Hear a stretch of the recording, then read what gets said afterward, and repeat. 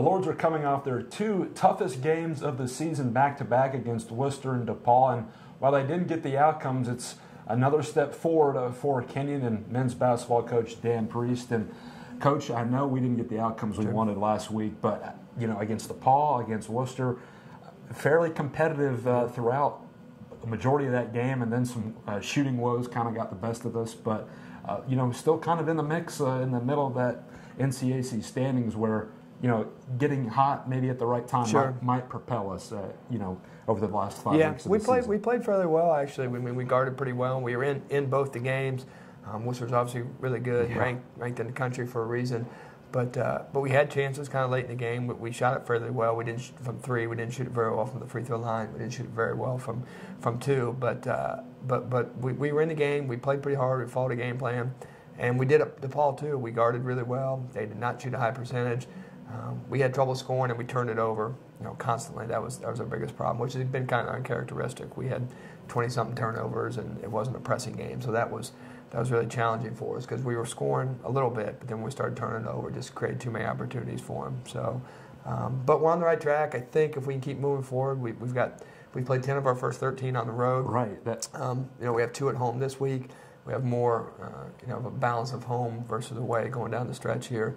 And our league is kind of, there's a few there at the top that kind of jumbled in the middle that a couple wins would make a big difference for us. You just mentioned it, but 10 of 13 to start on the road, and now 5 of the next 7 are at home. And, that when you're back at home, you're more comfortable with the rim and the gym. And, how important is it for us to, maybe get into a little bit of the groove over these next 7 days? Well, I hope it helps us. No matter whether you play home or away, there's certain things you have to do. So getting back from vacation break maybe helps a little bit too, having a little bit of energy.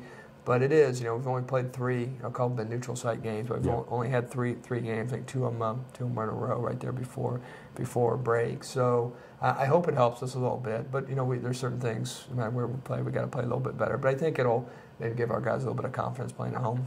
You mentioned it earlier. Just to go quickly back to that DePauw game, but 37 points. I think that's the lowest scoring total in maybe the last 5 years by my research. But was it more of their guarding, or we just weren't hitting our open shots? Yeah, probably everything. We had 21 points at like the 8 or 9 minute mark of the first half, and didn't score the last 8 minutes.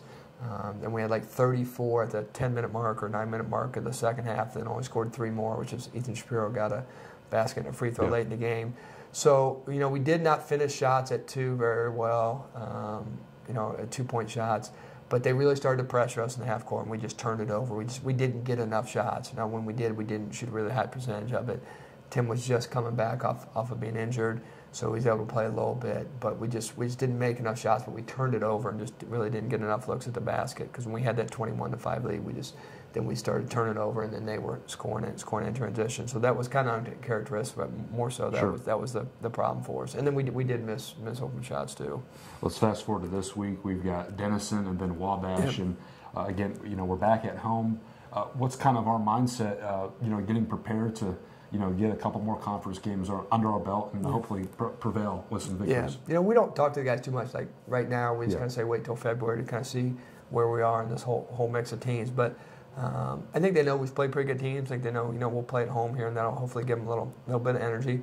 There are 2 teams that are both similar to us. Wabash has won 1 more in the league, but still kind of finding their way around a little bit. And so I think our guys feel pretty good about themselves. We've kind of had a different problem each game, but I think they feel pretty good knowing that we've been in the game with some pretty good. Our last 4 against pretty good teams. So we just need to. Find a way to play a little bit better here in the second half. But I think they feel pretty good, and Dennis will have a pretty good, good atmosphere and a good crowd, so it should be a good night for us. Let's talk about the Big Red, because you look at their schedule.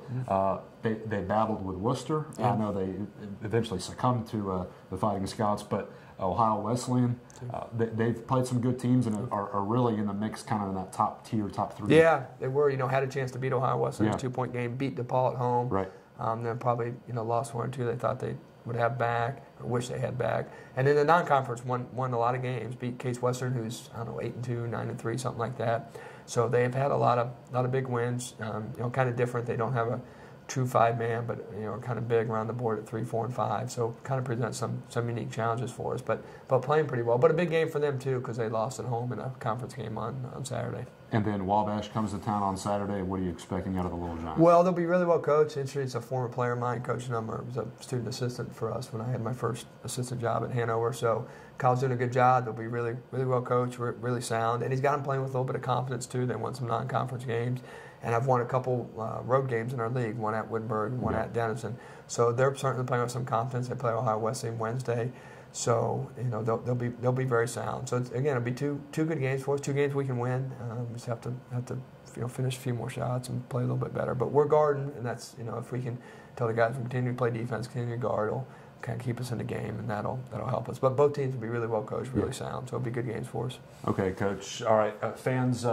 On the 14th, tomorrow night, Wednesday at 8 o'clock, the Lords are taking on Denison, and we hope to see you out there. And if not, we'll have live coverage at athletics.kenyon.edu, and the same for this coming Saturday against Wabash. Time to go out of bounds, and a week ago we had some predictions on the national championship game. The coach took Ohio State, I took Oregon, and Ohio State, minus 4 turnovers, absolutely took it to the Ducks, and I don't think anybody really saw that coming. Third-string quarterback, and then Ezekiel the Freak, Zeke the Freak, I think was a hashtag going on Twitter the other night. He goes for about 246 and a trio of touchdowns. What did you think of the game? Pretty amazing game. I stayed a little past my bedtime, but I stayed up and watched the whole thing. So I'm not born and raised in Central Ohio, but I spent 6 years out of the state, or actually 13 years out of the state. Kind of became a fan from afar. So it was good for that, but it was a good game. It was fun to watch. I'm a big college football fan. I spent 6 years in SEC country too, so you learn to appreciate football. So I have a little bit of bragging rights to some of my old SEC players and all that. So it was a heck of a game to watch. Absolutely. Coach, I want to thank you for your time, and we'll catch you next week. We'll bring on a player next week as well, and review these 2 games this week. Thank you.